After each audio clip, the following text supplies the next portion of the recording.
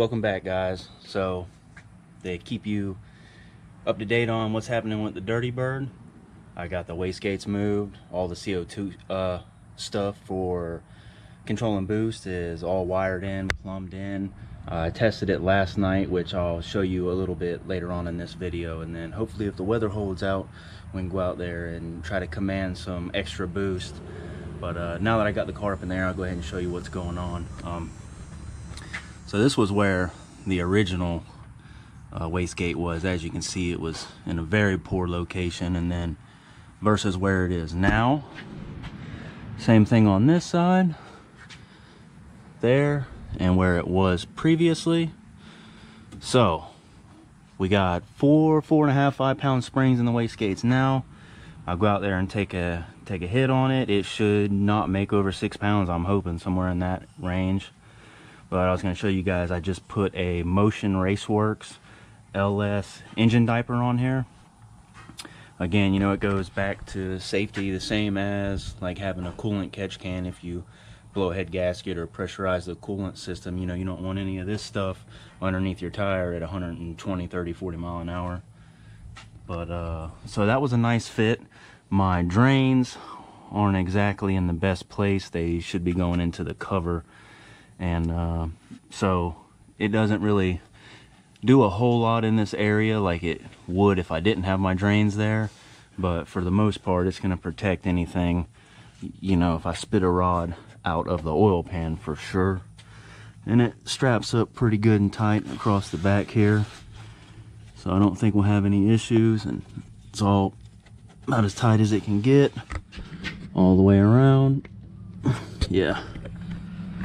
So, what I have next to do is I'm going to install these billet lug nuts right here. They're from Billet Specialties, the same people who make the wheels. I'm going to take those, you know, heavy ones there off, put these ones on. I should pick up, I don't know, 4 or 5 seconds in the 8th mile just off of this right here. You know, just gain city on the set of lug nuts. But, so I'll be right back, and hopefully we can go take a ride. Alright guys, I'll run through real quick on how the Mega Squirt controls boost via 2 MAC valves. So this is a CO2 source coming in. This is your fill valve. And this line goes out, goes over to the 2 wastegates. And it's got a transducer here that reads the pressure. And this is the empty. So if I command, you know, 200 kPa is 14 pounds of boost.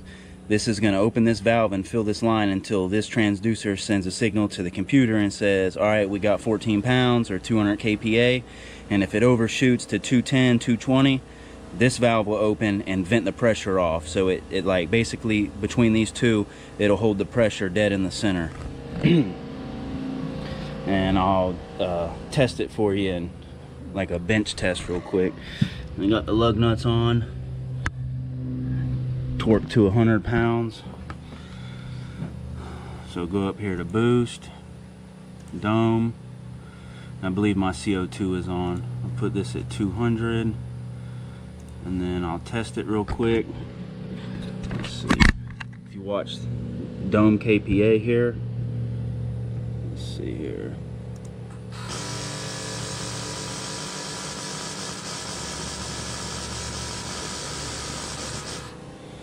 So that's basically it. So we'll go ahead and zero that back out.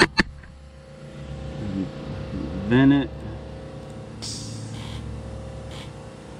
Alright. Close that. And the first thing I'm going to do is just go out and see what my wastegate springs make boost wise. And then this table here is based on throttle percentage versus RPM, and this is where I'll put the desired amount of boost. Let's say, you know, if it makes 8 pounds now and I want it to make 14 pounds, I would take, you know, these cells based on throttle percentage by RPM and put it at, you know, 200 for instance, and I'll just have to play with this and watch data logs to see what kPa here makes what actual manifold pressure. So I guess I'll go on out there and test it and see what it does.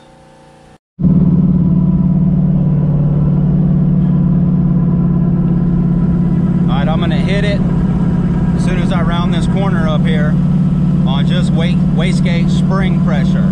Remember, it's got 4-pound springs in it.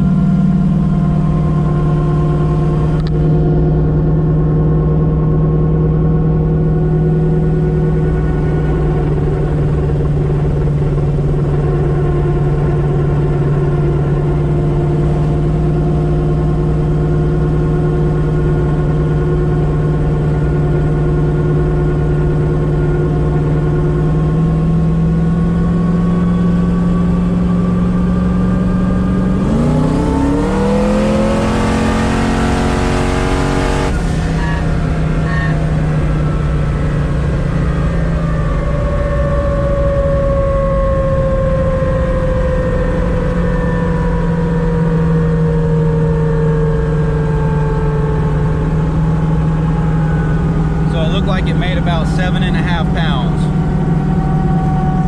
Now I'm going to go in and add some CO2 on top of it and see if we can make some more power.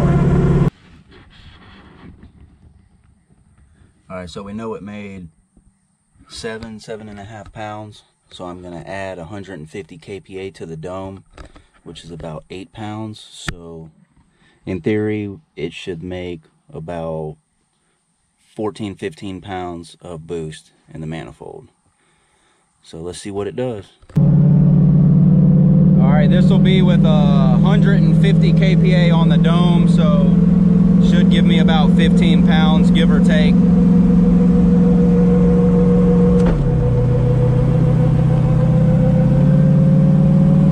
Let me get up here and round this corner.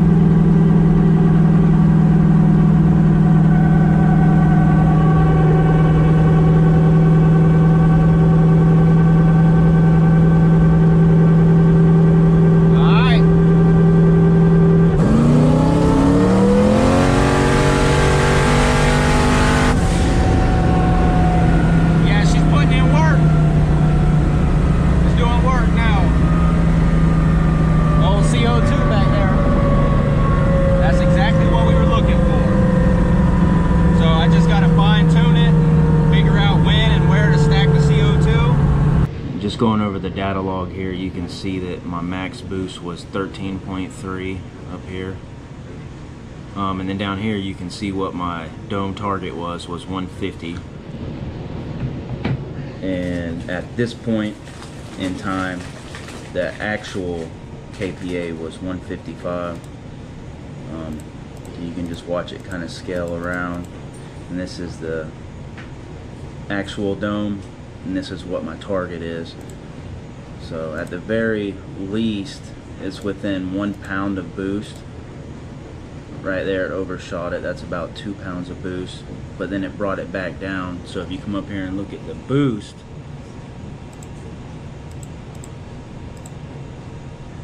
you see that one little bit of a spike, but I think it's really unmeasurable, but that's it. That shows that it's working. I guess I just have to go in and mess with the deadband and try to clean it up, make it a little bit more accurate. Alright, that'll do it for this video. How I got the boost controller working and all. John actually got the nitrous on his. Shoo. Got that juice working, John? Shoo. How much you spray it with the other night? Not the house. You sprayed the whole house on it? No. Okay. So, let me get down here. So we both going to Orlando Speed World Sunday for a test and tune. So we're gonna, well, I think we're all done. Nitrous is working over there, boost controller's working over here. Just gotta wash them up. Wash them up, get them clean, get them looking good, and we're gonna make some videos when we're down there. Hopefully some in-car videos, and hopefully we'll run some good times. And maybe we can share a little bit of information with you, you know, being big time grudge racers and all. Oh boy. But thanks for watching. Make sure you hit that like, share, subscribe, do your thing. You know, try to get Legacy Performance out there for us. Yep. Thanks for watching. Till next time.